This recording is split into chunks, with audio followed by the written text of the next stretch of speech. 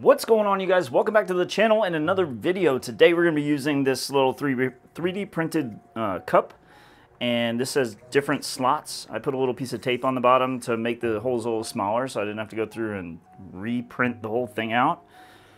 And that's what we're doing today. So, how's everybody doing? I've never used this lid, so I have no idea what it's going to do, if it's even going to work, but we're going to try to see. I hope everybody's doing great. I'm having a great day.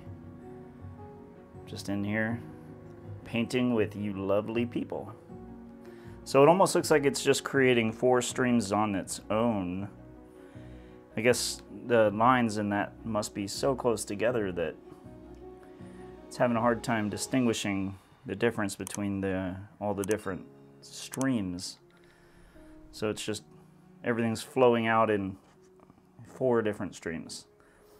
I'm going to add a little black. I want to darken it up just a little bit.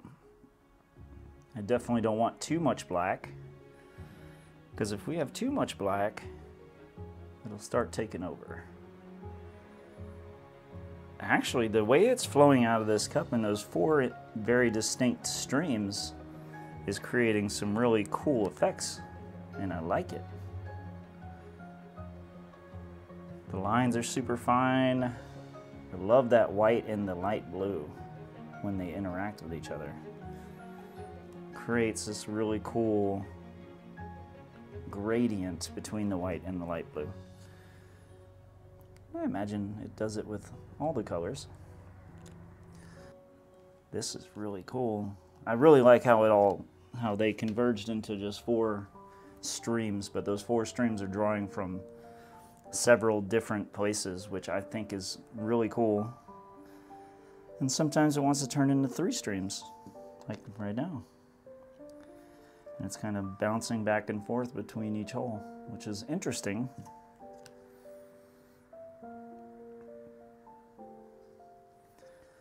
think we're about to be done.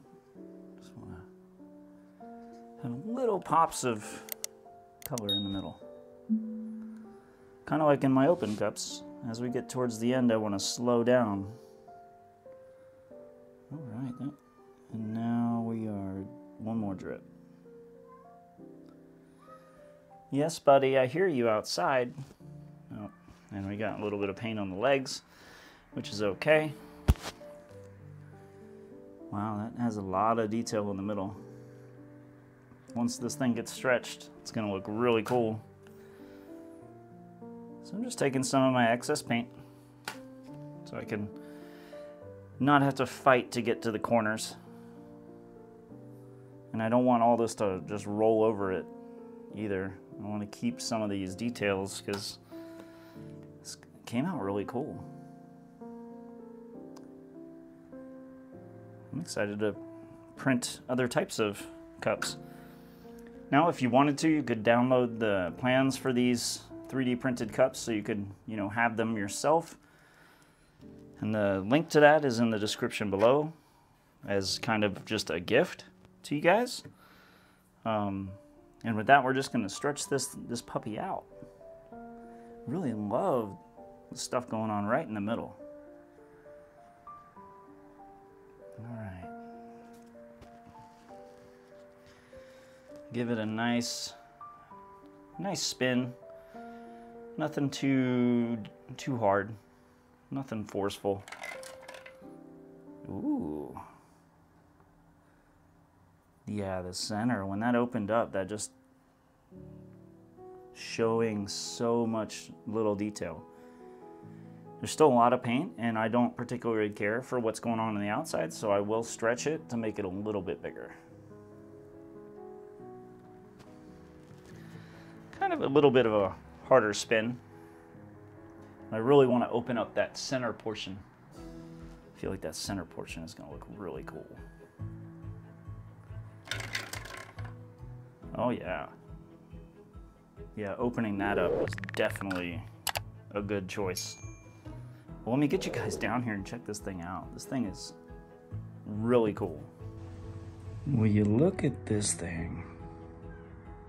I really like the center. It's whole lot of really cool stuff happening in there. And then we have all the little gradients going throughout it. It's very pretty.